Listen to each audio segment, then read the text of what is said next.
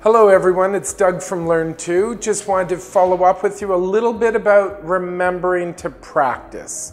Now, the key to rewiring your brain is to actually practice so that you rewire your brain. The way to rewire your brain is to constantly remain conscious of how you're doing what you're doing.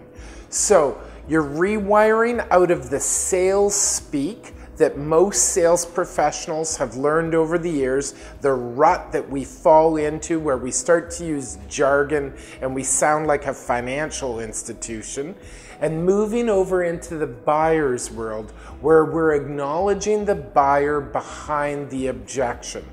So remember, use those you statements to connect into their world.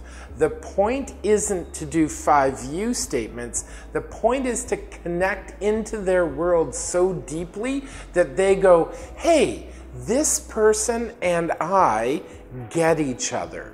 And it tightens and strengthens that relationship so that you can ask the forwarding question, get some more information back from them, and then have your conversation about the statements of proof or the evidence, or get into a deeper conversation. Remember that you often don't have to do the selling you used to do when you acknowledge. So avoid going down like, okay, I acknowledged you and now I go through and do all the sales again, because again, you're gonna disconnect from that buyer and their process. So avoid selling, avoid convincing other people, and constantly look for opportunities to acknowledge other people.